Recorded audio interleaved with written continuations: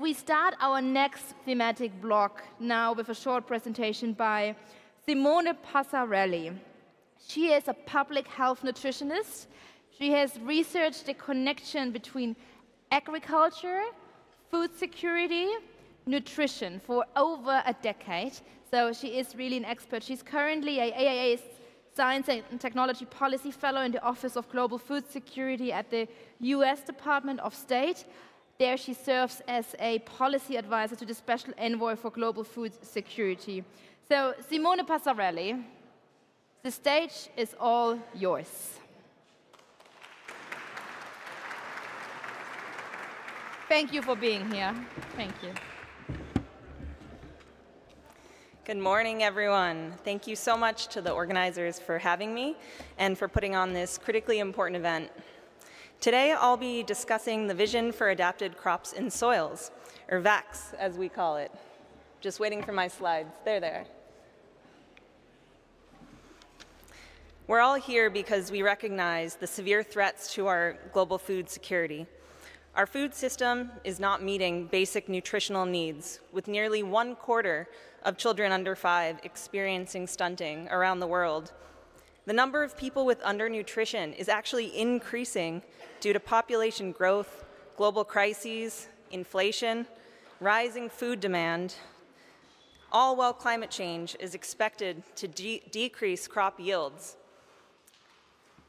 Climate models show that yields are especially threatened in Africa, and especially for the staple crops that so many people rely on, like maize and rice, that don't inherently have drought or heat tolerance. So what is the Vision for Adapted Crops and Soils? VACS is one policy instrument that the US government is taking to achieve more resilient food systems, and we're co-leading with the FAO and the African Union.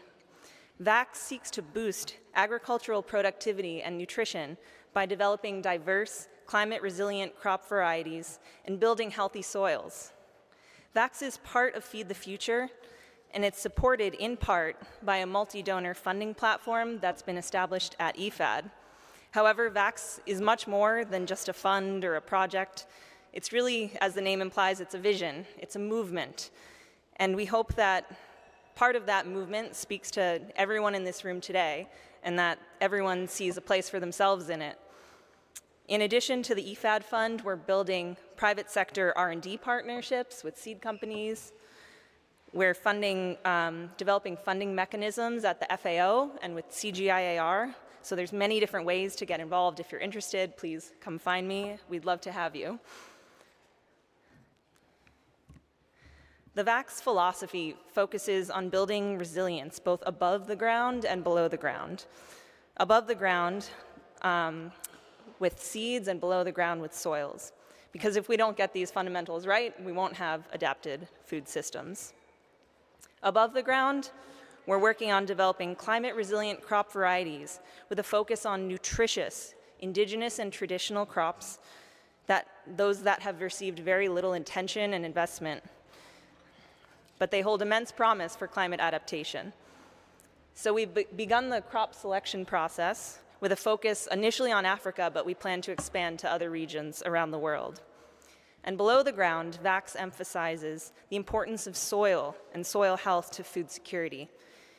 Interventions that we plan to implement and have already started implementing focus on encouraging better land use planning, which I heard somebody mention earlier today, through improved farmer and government access to soil information systems, to extension services, and to inputs, with the ultimate goal being to improve soil health while preventing land degradation and reversing land degradation. So as part of VACS, we've taken a two-phase approach to crop selection, focusing on nutrition and climate resilience, respectively. In May, FAO hosted its first technical workshop for VACS, where we narrowed down a list of many hundreds of crops to the 60 that you see here, guided by which crops are most important for nutrition in Africa, and focused across these 6 food groups that you see, and regionally across the 5 African Union regions, to ensure both dietary and regional diversity. So the list you see here is an indicative list. I'm sure some people will see crops that are their favorites, and you'll be wondering where your favorite crop is. But this is just a starting point. It's just an indicative list, so we have a place to start. So it doesn't mean that crops not on the list won't be researched in the future. And for phase 2, we've partnered with the Crop Modeling Consortium, AGMIP, if some of you are familiar with that group led by Cynthia Rosenzweig at Columbia University. And she's partnered with Dilys McCarthy, who's leading the work from University of Ghana. And we'll assess how 30 of the crops you saw on the last slide will fare under climate change scenarios projected out to the year 2050 across the African continent. So here you can see some very preliminary results just for teff and fonio, but like I said, there'll be 30 opportunity crop profiles. We'll be publishing those results and finalizing them in a workshop at the end of this month and then publishing them early next year. So you can see across this suite of different nutritional, biophysical, and of particular interest for this group, genetic resources, for these various indicators, you can see how they perform. And the black line that you see sticking out is compared to a maize baseline as a benchmark. So you can see how both of these crops are performing better in terms of nutrition and biophysical indicators like heat and drought tolerance. And unsurprisingly, they have fewer genetic resources and breeding programs compared to maize. But this is why the work that all of you do is so critical to the work we're trying to achieve with VAX. Because we will, at the end of the day, only be able to do crop improvement for the crops for which we have robust genetic resources and germplasm. So we need to continue to support the gene banks so that we can utilize those resources to bring more nutritious, climate-resilient varieties to farmers and then to consumers. So many thanks for listening and for all of the work you do to support a food-secure future. And please, you can reach out to me here if you'd like to get more involved in VAX, and we hope you'll join our movement. Thank you.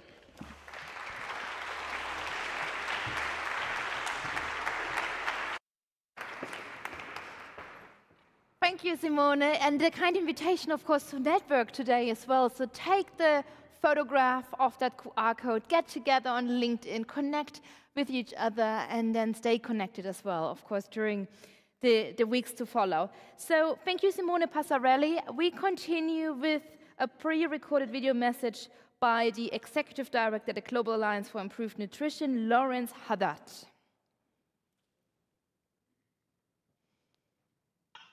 Hello, everyone. My name is Lawrence Haddad. I'm the Executive Director of the Global Alliance for Improved Nutrition, or GAIN. Colleagues, we live in shock-prone times. We probably have for quite a while now without realizing quite the extent of it, but we certainly do now.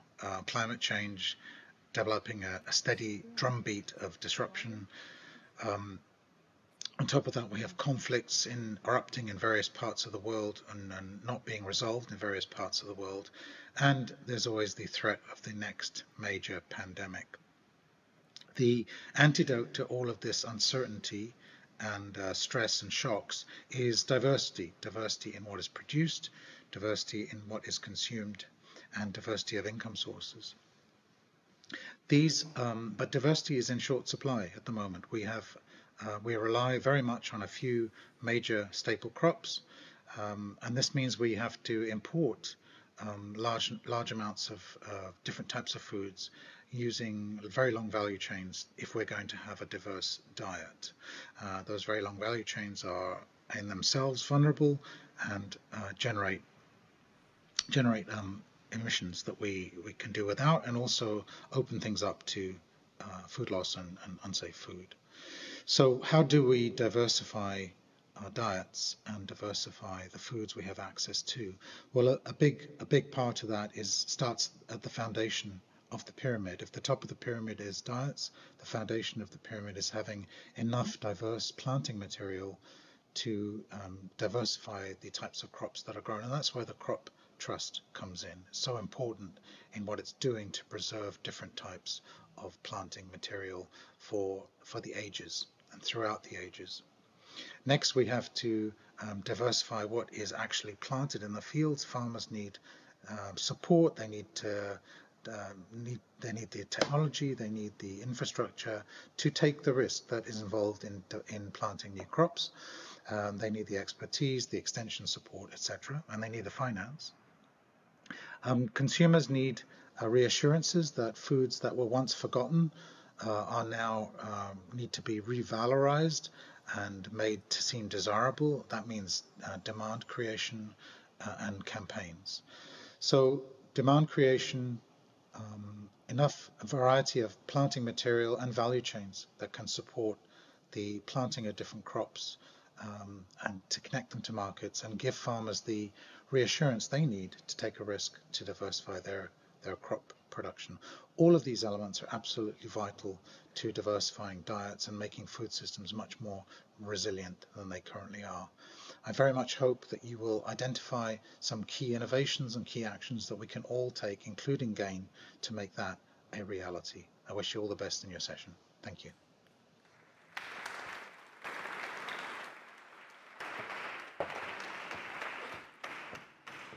That's wonderful, the question of key actions and for the key to-dos. And now I hand over to the next moderator of the panel discussion. She is the Innovative Finance and Sustainability Lead at the Crop Trust. She is focused on broadening the Crop Trust range of financial partnerships and instruments to support its fundraising goals. Please welcome the moderator of the next session, Jaspreet Stamm. Thank you for moderating. And we are excited. Thank you. For your guests, of course. Wonderful. Thank you. Hello, good morning, everyone. Thanks for joining us today. And I'm very pleased to be moderating this panel and be sharing the stage with 4 extremely experienced, extremely interesting and diverse perspectives. And the plan with today's session, this is the second panel focused on crop diversity and transforming our food system. And the idea here is to really we touched upon it in the first panel in terms of how important crop diversity is, but now with the speakers that we have with us today, the idea is to really go into much more richer stories around the value of crop diversity. So I hope you'll join me in welcoming our speakers. I'd like to first bring forward Vanesa Rodriguez Osuna.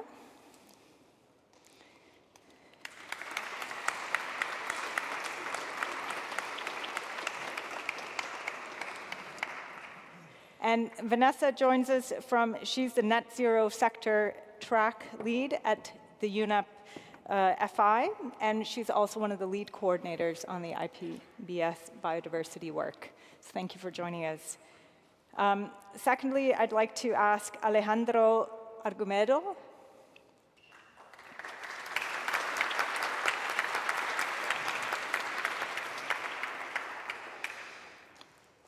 Alejandro is the Indigenous Quechua leader and current coordinator of the International Network of Mountain Indigenous Peoples.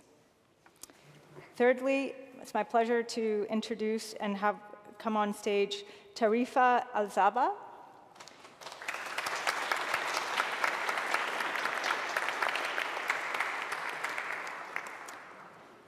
She is the Director General for the International Center for Biosaline Agriculture.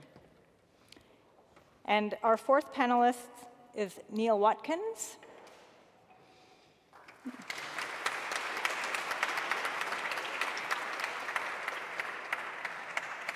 And Neil is the Deputy Director, Global Policy and Advocacy Division from the Bill and Melinda Gates Foundation.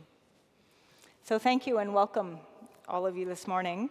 And so I'd like to just start off. I think we've received a lot of information this morning, but sometimes it's helpful just to have an anecdote or a story or a small fact to capture some of the importance of what it is we're speaking about today. So I'd actually just like to start off and ask each of my panelists to spend a minute or two, each share a fact or an anecdote that really brings to life crop diversity and its potential and power in terms of transforming our food systems.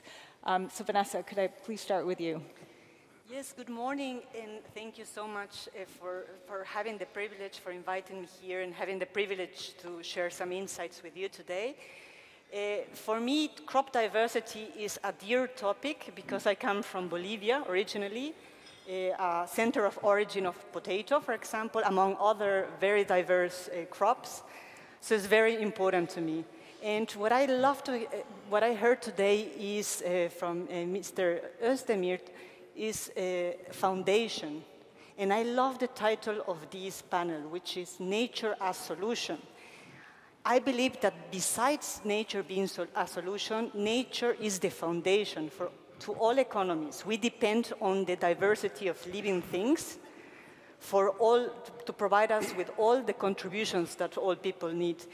And an important fact that has always surprised me is that more than 75% of the global crops all over the world rely on pollination. So most of the vegetables, fruits, and different coffee, cocoa, almonds, they rely on animal pollination. So we depend so much on nature, but we're not doing a good job in producing and consuming food, which is, we heard today, it is associated with many unsustainable ways of production and consumption. And that is leading to an homogenization, agriculture being,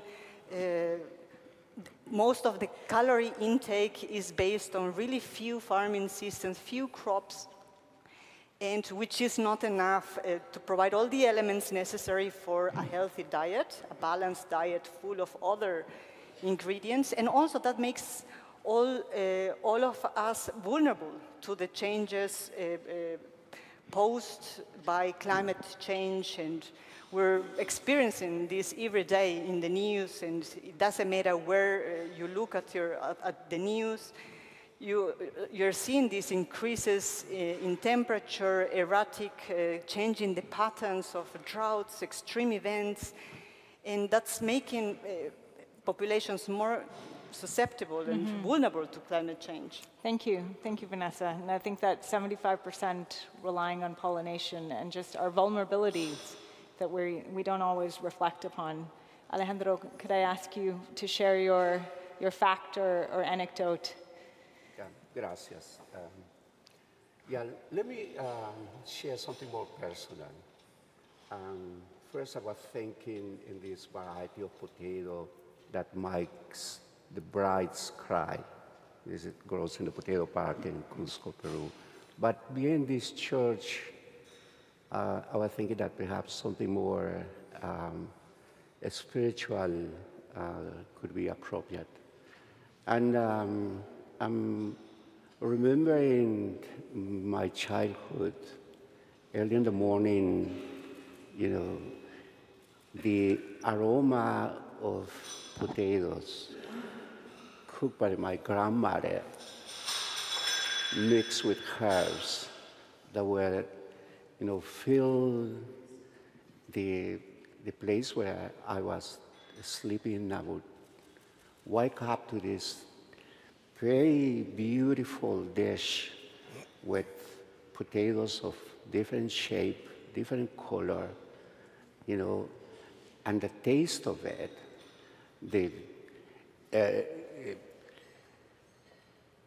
brings to me, this idea that you need, also you sense that is also, what we're talking about is also sensorial. It's something that connects you directly with nature. Because my grandmother used to put these potatoes offering to the mountain gods. So this issue of connecting food to its source, it's very important because we are not going to change anything if we don't change our values. This is not a matter of more money or more policies or more things, but how we as humans, change those values that are affecting the way we produce food or consume food, and go back to the roots and create from there solutions that can actually work. So I hear this morning someone saying that the crop diversity is the hidden hero, but in reality, it's the hidden hero are like farmers, indigenous peoples, women that are keeping that diversity and the centers of diversity and origin of where these crops are. Thank you. Excellent, thank you. I think evoking that memory of your grandmother's potatoes and just reminding all of us, I mean, when we speak about food, of course, we're speaking intellectually, but we all have a very personal connection. I mean, the food system impacts us on so many levels, and using some of that connection and some of that passion to work on this topic is an incredibly powerful lever for change. Tarifa, over to you. Well, good morning, everyone. Thank you for having me here. I think what has been mentioned this morning is quite inspiring as well. I mean, the importance of this subject comes timely because of the climate change impact, that it's something we used to hear about on TV, we used to learn about it in university, but now we are really living it, and we're discussing true solutions that should have been adopted yesterday, not even today. And also going from the fact that the International Center for Biosaline Agriculture motto is agriculture for tomorrow. So I was quite touched this morning with the speech from the young lady who has participated and shared her opinion. It's very much important for us to consider the social inclusion in these solutions. It's not only about innovation and science, but about the stakeholders, the stories from the grandparents, the story from the culture. Food is quite personal. It's not only about feeding the world, but also try to feed them with passion and love and ensure that what we offer is something really sustainable that would stay with them and will touch their soul. I would share a short story of what we have been doing at ICBA, and I think it's fascinating because bringing women and bringing young people and also different generations together through cooking lessons. Again, if I'm going to go and introduce a crop which is quite foreign to a culture, I find it difficult. I mean, if I go to my parents, they would never eat quinoa, for example. It's a crop that we've been working on. It's very popular in your country. But introducing it to them to replace rice, for example, of what they have been really depending on, it's quite difficult. So through the examples and learning by doing and engaging them into bringing and simplifying science and making it really applied, that it goes to the smallholder farmers and going through the field itself, I think this is the right approach where we can focus on crop diversity and ensure that we engage stakeholders, and we have that kind of buy-in, not only top-down approach, but also down-top approach. Excellent. No, I think definitely in terms of that human connection, both in terms of inspiring us for change, but also in terms of making sure that change is effective, really being adopted, and also in the local context, recognizing what works in one area may not work in another, and making sure you have that space for local exchange. Neil, over to you. Great. Thanks very much for having me. And I want to share an example of some of the work that our foundation is doing by talking about bananas, actually. And this is a food that is ubiquitous in grocery stores in Europe and North America and consumed globally. But it's also very vulnerable, and a case study of why crop diversity and gene banks are so critical. I think many of you will know that in the global banana trade, Cavendish variants are 60% of global banana production, likely what you buy at the supermarket if you go down the street here in Germany. They all come from one seedling, so their DNA fingerprint is essentially the same. That means there's a lot of genetic risk that if there's a pathogen or a pest that comes along, like the Fusarium TR4 pathogen, right now threatening Cavendish varieties around the world, and the deadly banana bunchy top virus spreading in Africa today. So while lots of attention is paid to the Cavendish bananas because we eat them in the north, given the economic value, the two main variety sets for smallholder farmers in Africa receive less attention. Take East African highland bananas. There's about 100 varieties, but they're all variations of one another. And this lack of genetic diversity means that if a pathogen or a pest attacks, then millions of hectares of bananas are at risk. So farmers in East Africa do a lot to counter this risk themselves by intercropping, which makes for a more diverse farm landscape. Banana is also a stable anchor crop that helps preserve the soil and nutrients. But cultivated bananas themselves aren't genetically diverse, so they remain at risk of being wiped out by pests and diseases, undermining both livelihoods and food security. But there are ways to address this through innovative approaches to crop breeding that include and involve wild banana relatives. At the Foundation, we invest in partners like CGIAR to do that kind of breeding for bananas and other clonal crops with similar vulnerability. We're working to develop new varieties with more genetic diversity, tapping more of the genetic resources from the center of origin. This allows improved quality and desirable traits that farmers want, and also more genetic diversity. And gene banks and collections are absolutely critical to doing this kind of work. Great, thank you. So I think moving on to the second part, one of the things we were thinking about in terms of how to organize or tie in the experts that we have here is to use the lens of the concept of resilience. Because we talk a lot about crop diversity enhancing resilience, the resilience of food systems, but maybe we can really unpack that word resilience and help us to understand the power of crop diversity in a number of different directions or dimensions.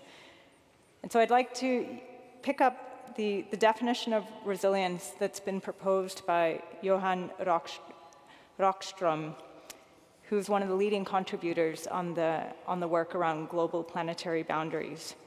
And he's defined resilience as the capacity to live and develop with change. Live and develop with change. And there's a few different dimensions of resilience. I'd like to go further. And moving to you, Vanesa, one of the aspects when we look at that overarching definition of resilience is resilience means an adaptive capacity to absorb shocks and avoid negative tipping points.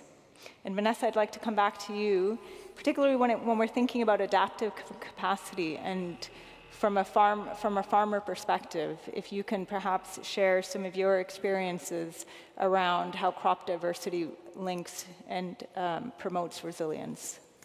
Thank you so much. That's a very interesting question, and that's such an important strategy available to farmers through crop diversity to increase their adaptive capacity to deal with the impacts of climate change. I'll give you a concrete example by which I learned in my research years in the Amazon region. So I was actually looking at this question, and I was analyzing different types of production systems, talking to farmers, very highly specialized in cassava production, for example, and others that mix different types of crops, and trying to understand which are the factors that play an important role when there is, for example, an extreme event, an event of a drought or a flood. As I was there was one of the worst floods in the region, so I could really experience it from the ground. And what was interesting is that how crop diversity, those farmers, for example, that had a very diversified portfolio of crops, and they have access to this genetic richness, let's say, within crops and knowledge, and the safety nets as well, and access to knowledge, they were, of course, better off to cope with the impacts. A concrete example, cassava. There was a time where there was much more rainfall falling in a certain region, and there were particular communities that had the traditional knowledge of a specific cassava that were not prone to the disease by these floods. So they were capable of, let's say, they did not lose everything because they had, and also if they diversified and they were not only producing cassava and they had beans and they had intercropping, when such an extreme event came, they were able to cope. And on top of that, of course, that's not the only factor. if they have a strong social net, if they have associations, if they have local knowledge, it also, of course, helps them increase their ability to cope with extreme events, for example. Excellent, thank you. Thank you. Alejandro, over to you. Another element or part of that definition of resilience is a capacity to prepare for and learn from uncertainty and surprise. Can you share with us, from your experience and perspective, coming with the world of Indigenous knowledge, how that ability to prepare for to prepare for uncertainty and surprise and crop diversity, how it can support that? Yeah. I collaborate with a global network of indigenous peoples in mountain environments. Most of our members live around centers of diversity and origin of food crops. But if you imagine a map of the world of those centers, you're going to see that those areas also have a occurrence of very extreme events, not recent, but from the past, say El Nino in the Andes, or hurricanes in Central America. We're talking about potatoes, maize, or typhoons in Southeast Asia. So indigenous peoples, traditional communities in those areas have accumulated intelligence, knowledge, that from where we have to start. It's like 10,000 years of agriculture, for instance, in Peru. You know, as an agricultural civilization that evolved separated from the rest of the world. Technology, engineering, social organization, you know, they built an empire based on food. No a cent. There was no money. But we built an empire on, you know, food diversity. And I think there's lots of what we can learn from those areas where people continue to nurture diversity in environments that are becoming more and more unstable. But the collaboration that we need to do in this new time, it's also important. So, for instance, in our network, we have worked with a crop trust to establish or upscale what we have done in the potato park in Cusco, Peru, so that we can create area-based conservation approaches where food is at the center of solutions, where rights of indigenous peoples and local farmers are recognized, and you can create a more inclusive type of approaches. You know, the gene banks are very important in this, but so is in situ conservation. So I think this dichotomy, which is largely artificial between in situ and ex situ, have to come together. And we have to work in a more dynamic way, where there is like this cross-fertilization, not only by transferring material, but also sharing knowledge. The old wisdom, the new knowledge, they have to come together. And we have to, you know, bring more closely, and that bridge that separates in situ here, ex situ there, has to become one system. And for that, of course, respect, collaboration, it's necessary.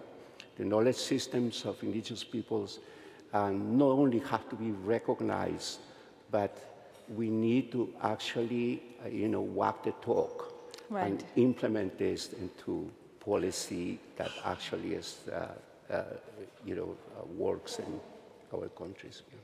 Excellent. Thank you, Alejandro. Tarifa, over to you. capacity for keeping options alive and creating space for innovation. So I think as the director of the Biosaline Center, I'm sure you have quite a lot to say in terms of how crop diversity supports innovation in the area. Yeah, it's very much, I mean, everything we're talking about today is about science and innovation, whether from the experience of working with the indigenous people, or even through the scientific theories that our scientist has been working on and testing. However, we need to step back also and look at the baseline. I mean, we're aware that there are around 30,000 different species that has been identified as edible, and only 150 we are relying on, of which is we have 3 or 4 we take our basic intake of energy from, which is maize, wheat, and rice, which is really, we made our options limited. It is nobody else's act. It's just because the way we have, I would say, adopted to such system. So through innovation, we need to go back. I mean, either we need to find the solutions. We cannot definitely expect different results if we continue doing more of the same. So definitely we would need to employ science and innovation to look at alternatives, to look at sustainable approaches, to look at different approaches when it comes to what indigenous people are doing and how can we really incorporate that. Trying to work with the environment, I mean, nature-based solutions is very much important for us. How can we grow in our own land? When we faced COVID and everybody got interrupted with the food system, we realized it was a true example from our current era, how food is powerful and how food security is very much important for different nations. So we need to eat what we can grow, and if there are ways that we identify those neglected and forgotten crops, it is very much important for us to identify them and try to revive them. We are working currently on projects with FAO on Save the Millets campaign. We're looking at millets. Millets is very much important in many countries, but important for us also to understand the baseline. Where is it? How are people identifying it? And if is it really neglected and forgotten? I mean, we've got to understand the replacement and how our people are dealing with this replacement. It's beyond only food. I repeat, it's important also to focus on the healthy and nutritionist factors that we are looking at. So, I mean, we had a beautiful presentation at the beginning talking about the portfolio of those crops. Important when it comes to nutrition. I mean, this is science. This is something we need to educate people about, and we need to build the capacity of individuals to identify those crops, and therefore they will have the buy-in and will adapt to them. We have projects in 7 sub-Saharan African countries where we try to diversify the crops there through identifying the crops which are smart, climate smart. I mean, we keep identifying those names for those crops. I mean, crops that will adapt to the climate change, and how can they become adaptive and sustainable through the proper management of natural resources as well. So we are aware of the challenges associated with soil health, with water, access to water and water scarcity, and what kind of those crops we will be adopting and working on through even genomic sequencing. I mean, we've been trying to understand the behavior of those crops in different environments, so it will be very important to engage more scientists, and I think the power of synergy and collaboration. I mean, we are all doing so many wonderful projects and research globally. Why don't we join forces? I mean, if we want to really ensure that we are reaching sustainable development goals together. I mean, goal number 17 is all about a partnership. So it's very much important to join hands and enforce the power of science and ensure that we are all together in this. Excellent, thank you. Thank you. Neil, over to you for the 4th area. So the fourth part of that definition on resilience is a capacity for systematic transformation away from crisis and unsustainable development paths. Neil, I think you're well positioned to speak about that. Sure. Maybe, yeah. First, I just want to say I think biodiversity has really clear benefits, at every level of our food system, from farmers' fields to the very food on our kitchen tables. On our plates, we call this dietary diversity.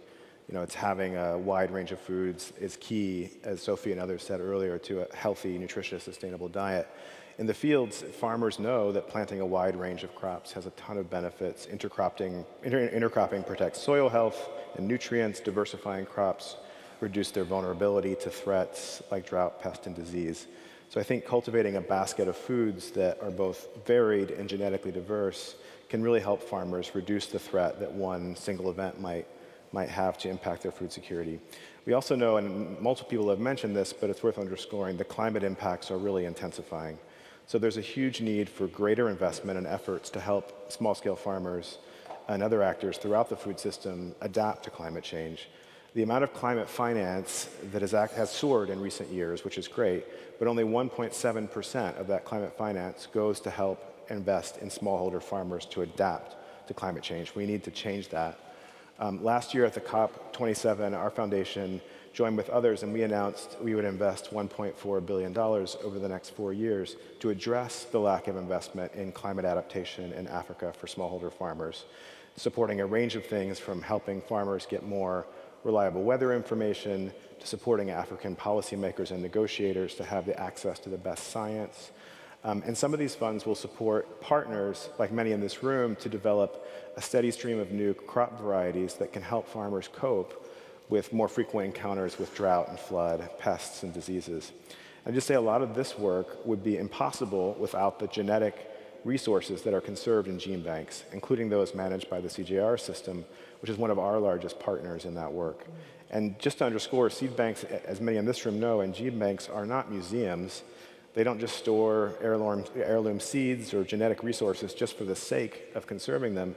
They conserve these resources so we can use them to develop new varieties and innovations that are better suited to the changing climate and emerging threats. And just one initiative we support as an example is called the Allele Mining Project, where CGIAR researchers from CIMMYT are identifying heat and drought adaptive genetic variants, or alleles, in gene banks and deploying them in new varieties for small-scale producers. So, and I just underscore that this groundbreaking research would be impossible without the CGIAR gene banks and the Crop Diversity Endowment Fund, which provides a lot of vital resources for these centers so that this important research can continue. Excellent, thank you. So there's a flashing light, so I think we're running on borrowed time, but I've asked all of you to think about sort of really a key takeaway message, and if I could ask you to boil it down to 10, 20 seconds each, something for the audience to think about over lunch. Vanessa, can I start with you? I'll try my best. Collaboration is key. Everyone told us before, and it has to be, we have to think in a holistic way, not siloed, and from production to consumption, including all relevant stakeholders. Farmers, technical assistants, financial institutions, business, scientists, policymakers, all. Thank you. Excellent, thank you. Alejandro? I think less greed and less profit, less money. Money is not going to save what money has created. So we need to change, a deep change in terms of our own value system. Right. So that can change, actually, the food system. Values, nice. Tarifa? Resource mobilization, and I think also building on each other's strengths. We need to change the formula. 1 + 1 is not equal 2, plus 1. 1 + 1 is equal 11. I love it. Yeah, Neil? So I'm an advocate, so I think we can do a better job of making the case for the importance of crop diversity and investing in things like gene banks. And I think climate change gives us that chance to do that, because the world is talking about that. COP28 is coming up in a few short weeks. I mean, I think we should be putting some messages on the top of that agenda. Supporting crop diversity is not a nice to do. It's a critical tool for climate adaptation. Gene banks aren't museums. They're cutting edge, labs for the future. The CGIAR system is an engine of innovations that farmers need to be fully funded and is a climate best buy. And I think we should listen to what African leaders and South Asian leaders and institutions are telling us, that we need more investment in smallholder farmers to adapt to climate change, and that should be on the top of the priority list in Dubai in a few weeks. Right. So let's get behind those calls. Excellent. So we have advocacy, we have resource mobilization, we have values, we have collaboration, and I think want all of you to leave really with that idea. We've been talking about the transformation and resilience of food systems, how crop diversity supports that. But it's not just the crop diversity supports the resilience of our food systems and supports that transformation. It's ultimately our resilience as a species, our ability to live and develop with change that crop diversity is underpinning. So thank you all, and look forward to moving on with the session. Katie, thank you.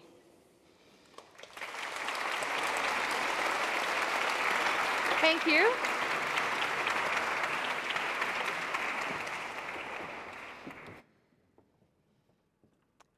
Thank you very much. Thank you very much for that interesting hour and some, of course, points to reflect on in our lunch break. Ladies and gentlemen, it's my great pleasure to have our next keynote speaker now here on stage. She is an award-winning chef and educator, a food systems advocate. So what influenced her cooking philosophy? That's what I questioned and asked. And when reading about her on the internet, she credits her mother and travels to over 40 countries as a humanitarian aid worker for the United Nations for that love of cooking. And almost 10 years ago then, she returned to Ghana, home to Ghana, to establish Medunu Chocolates, and the Medunu Institute as love letters to the continent, as love letters to Africa, a dedication to celebrate but also to preserve Africa's rich culinary heritage. And when I follow her Instagram, I just warn you, you are craving for chocolate for the rest of your life. I just wanted to put that out as a warning, but you should give her a follow and you should give her a big round of applause. Here, this is Selassie Adadika.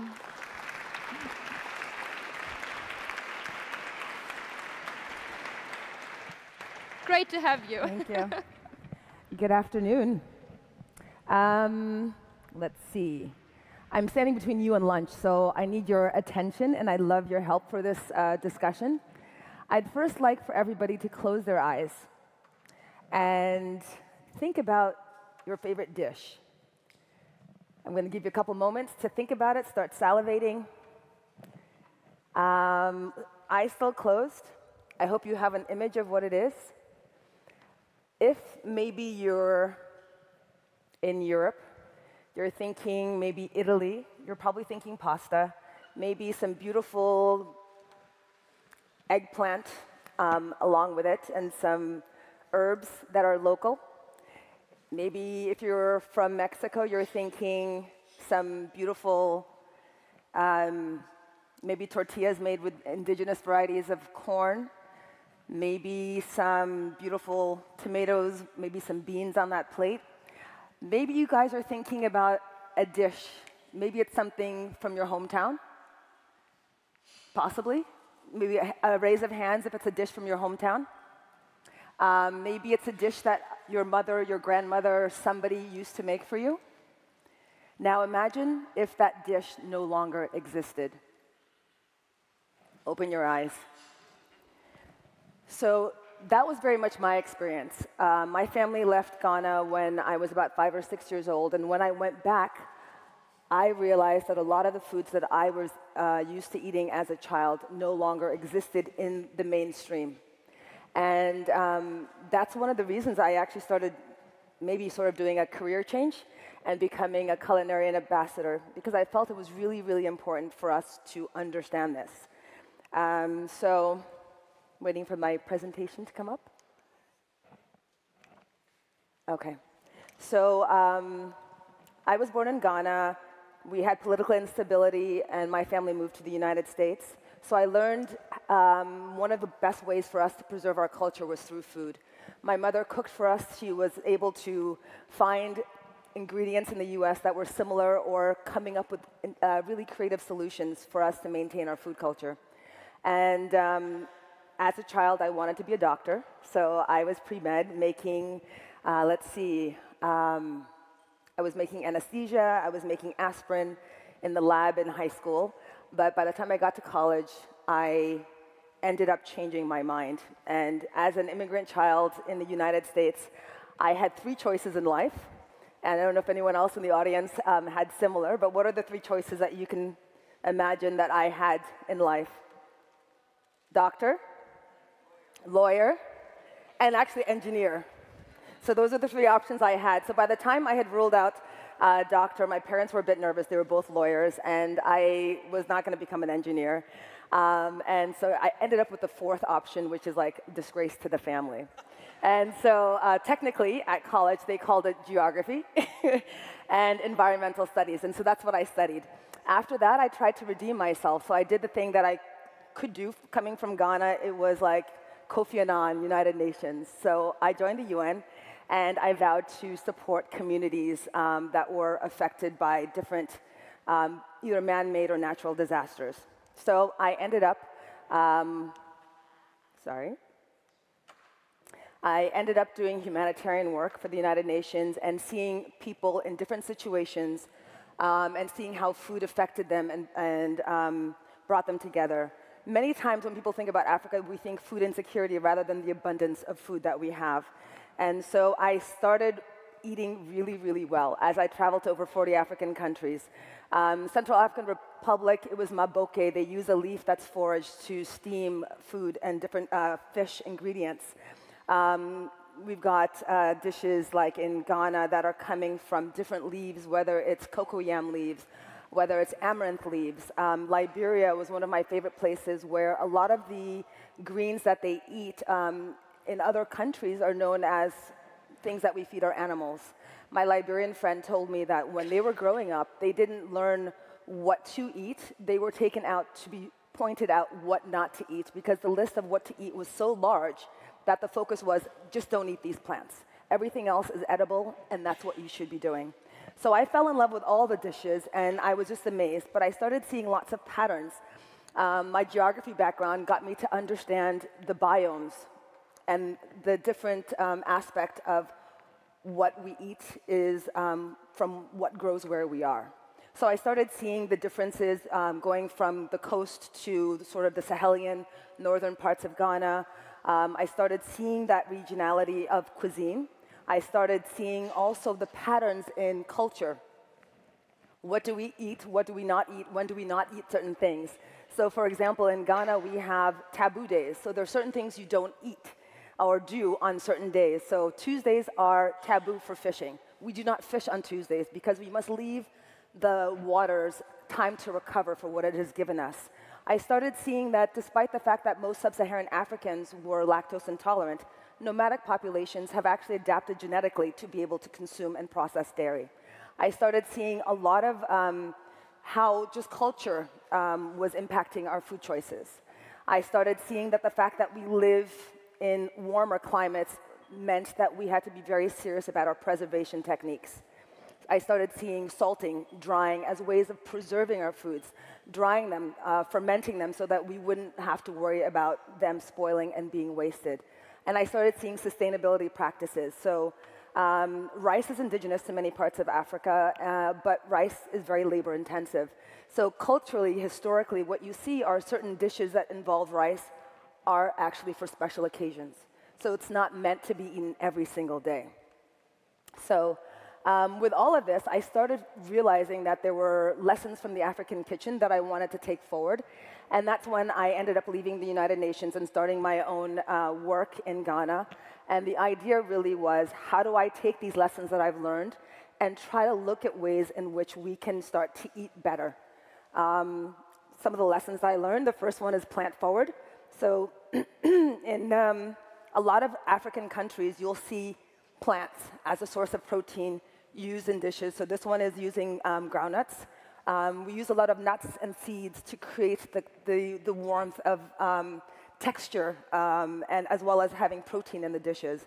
I started seeing no waste, so making sure that every single part, whether it's a plant or an animal, are eaten. For example, I'm always shocked and surprised when I meet people, particularly in the US, and we're talking about either sweet potatoes, and I'm like, the leaves are delicious, and they don't know that we can eat the leaves. And imagine that you're leaving as a farmer something that's amazing in the farm that someone could be eating for nutrition, but also to make more money as a farmer. I started seeing bold flavors. So all those fermented ingredients, all of those dried, preserved ingredients have beautiful ways of adding flavor into the food. Ancient grains, we've talked about, I think earlier we talked about teff, we talked about fonio. If we add millet and sorghum, those are all ancient grains that do really well with poor quality soil, with very little rainfall, with very little additional inputs into the soil. And we're not consuming them because in many ways, we've been told and we believe that it's for poor people. So how do we change that? How do we change that and make that sexy again? How do we make sure people understand that, well, you know, we used to eat it in the lean season, but we can eat it now. And in fact, with climate change, how do we get more and more people excited about these ingredients? Because that is the way forward. Communal dining, I started seeing the way that we ate. So the name of my company is Midunu, and Midunu is an Ewe word. It's short. The original long version is Va Midunu, come, let's eat. It's an invitation inviting all those around you to eat with you. We don't eat alone. In many of the cultures, you're invited to eat not just at the table, but oftentimes sharing the same plate. So the lessons about learning to share and eat and having good eating habits are things that I started seeing around the continent. And then, of course, wild and foraged foods. A lot of foods that we eat traditionally have been foraged and may not actually be documented. So what you're starting to see is a lot of these foods are slowly going out of style. So I went back to Ghana, and I was excited to start seeing some of these things that I had encountered in many of my trips. Preservation techniques, sustainability practices, looking at cultural and traditional practices and how that influenced the food. But I started hearing different things. I started hearing about climate change and the difference in the rainfall. I started hearing about the lifestyle changes, people not eating at home, people eating out all the time, families not having time to have meals together. Started seeing new influences and trends and seeing a lot of fast food, whether local or imported in terms of international foods. But I also started seeing that there was a lot less time, a lot less resources that were happening. So started realizing that Africa is losing its culinary culture really, really fast for a lot of different reasons. And many ways, in Accra, you're more likely to see a KFC than you would see a restaurant that's bringing a lot of indigenous flavors to the table. You would see maybe someone making local food but using imported ingredients. So this is a quote, a number. I think it's a little bit off because it was quite some time ago, but it probably is worse than this. Many African countries are net importers of food. So we're talking about billions of dollars. And so this estimate was that by 2025, $110 billion would be spent on the importation of food into the continent. So we are exporting cash crops, getting money, and then buying the food we need to eat. Something is wrong with this equation. In the grocery stores, you are likely to see mostly imported food, not local food. So what is wrong with our food system, and how do we start to change that? The other thing that's important to understand about this number is that that number is the same number that it would take for us to fix the electricity problems in the continent. So what if that money was being invested into the food system? What would happen if that actually went to creating value chains for ingredients that we were eating and consuming and needed in our diets, rather than sending out? So I started trying to understand, not only are we not sharing our culinary culture in terms of food with the outside world, but we're also not sharing it internally.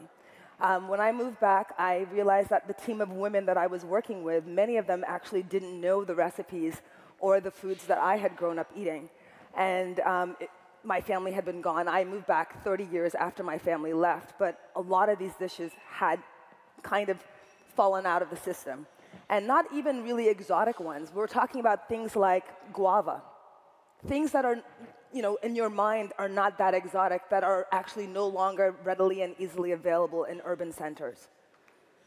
So when I started thinking about what was sort of pushing this loss of biodiversity, I started seeing the linkages of food to so many other sectors. And with everybody in this room here, there's a lot of us working in different areas, but we must all work together because the forces that are keeping biodiversity from happening are in all the different sectors. So if we take a look at trade and economy, the trade imbalances are allowing imported foods to come in to different spaces and places, and that's sometimes what's making the decision in the way that we're eating.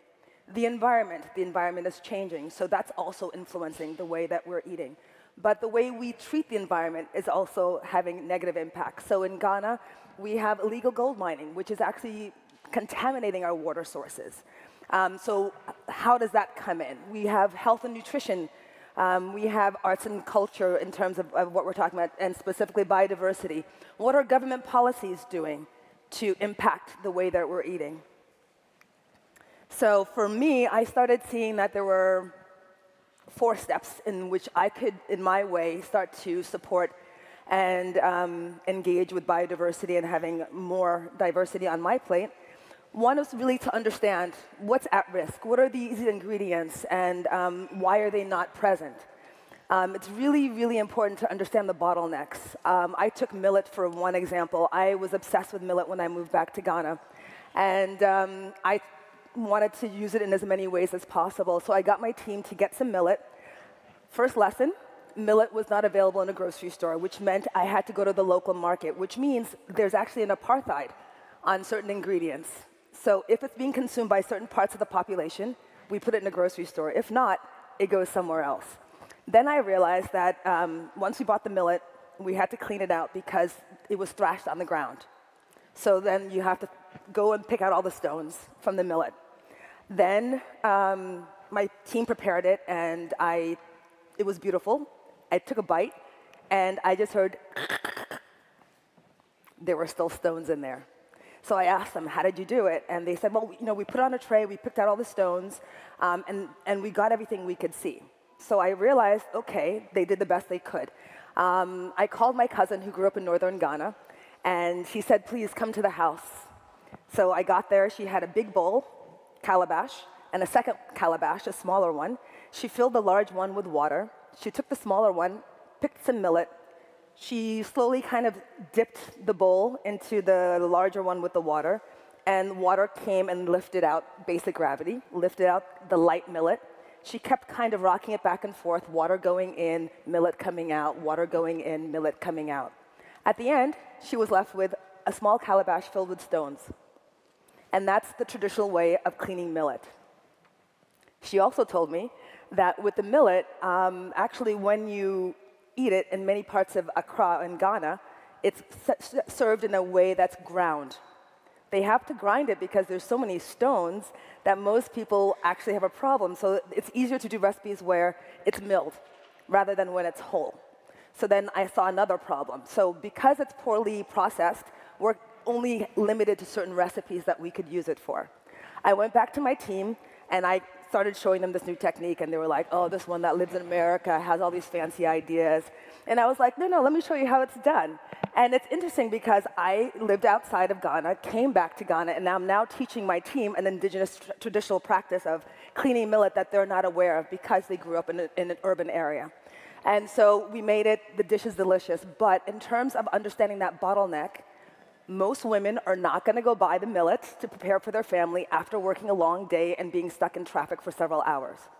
They're going to cook rice, which cooks in 20 minutes, and then get the food on the table. So understanding that basic thing, OK, great, I have a bottleneck analysis on part of the demand. Now we need to understand the supply. Farmers are not going to use improved technique because they're going to end up in the market. They're not going to get a grocery store. They're not going to get the higher price. They don't have the equipment. And so these are the different things that they have to deal with. So really, for me, this plan is based on, number one, understanding what are the ingredients and what are the issues around them, and then creating a value chain. How do we get the farmers to get the improved equipment? How do we get the consumers to be excited to make this dish, and bringing them all together through education campaigns? And then finally, creating a partnership where we can actually get something amazing and delicious to the table to start moving everything. So I started doing that with my ingredients, finding different ingredients. This one is using tiger nut, plantain, and groundnuts.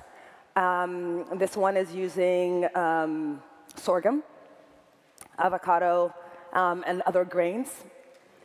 This one is using amaranth, cashew, and tomatoes, and a local basil. And these are some of the spices that I came upon, and most of these spices you've probably never seen. One of them is grain of paradise. That's at about 1 o'clock. At about 4 o'clock is salim pepper. Underneath is about 6, 7 o'clock is kubeb. Next one is an African nutmeg, and then the pod is called prekese. Prekese is actually one of my favorite spices, and it doesn't have an English name. And it's actually on a list of endangered ingredients. So how can I help to move this product into the mainstream? I started making them in chocolate. So with the chocolates, the idea was, one, let's not only extract cocoa from Africa, let's actually make the chocolate in Africa, but let's give the chocolate a sense of place.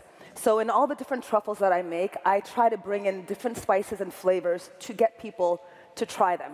So I'm really excited to know that, for example, in the United States, many people, for the first time that they're trying prekese, is actually in my chocolates.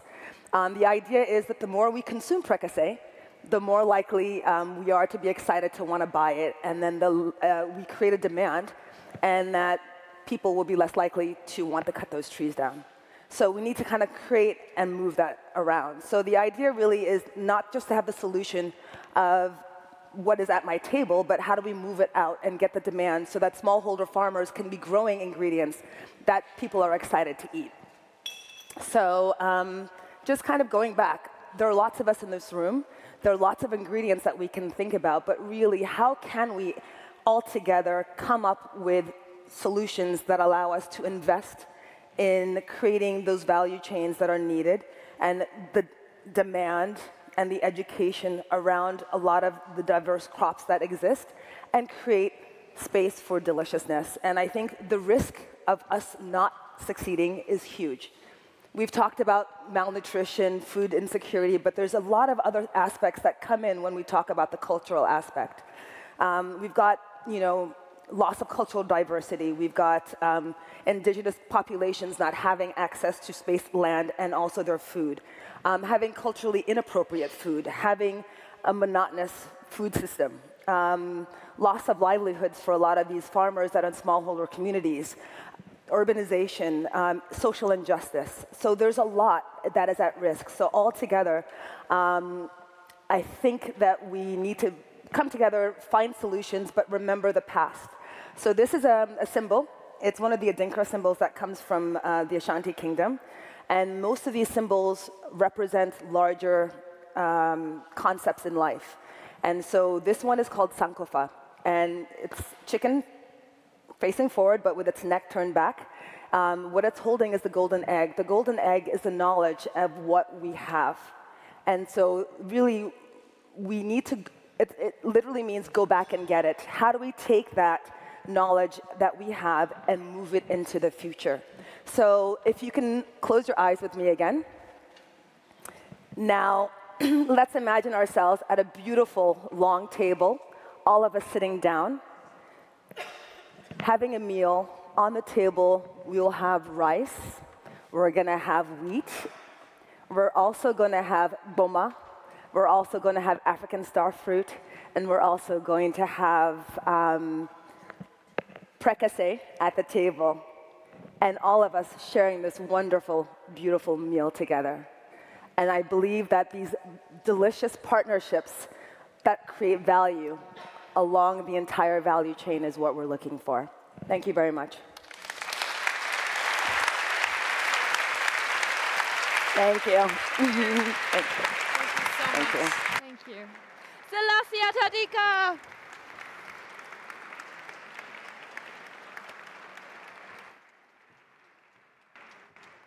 Thank you so much for taking us through the beauty of food, through the beauty of diversity.